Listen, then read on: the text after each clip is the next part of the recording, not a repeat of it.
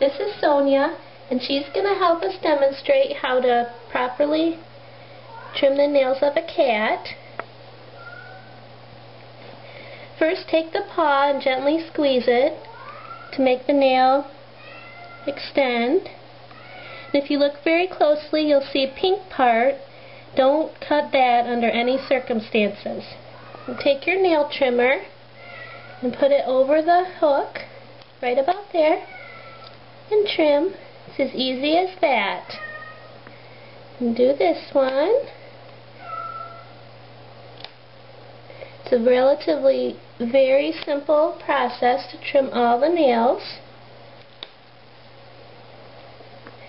Sonia is being a very good girl. At one time she was a feral cat, and now it's very simple to trim her nails.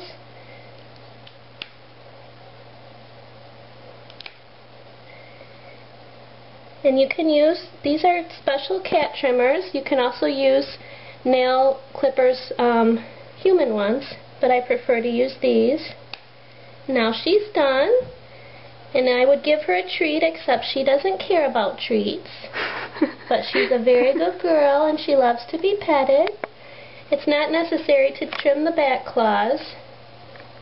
They can be done. Hers aren't bad. They're okay. I'm just going to leave those alone. Thank you, Sonia. You're a very good girl.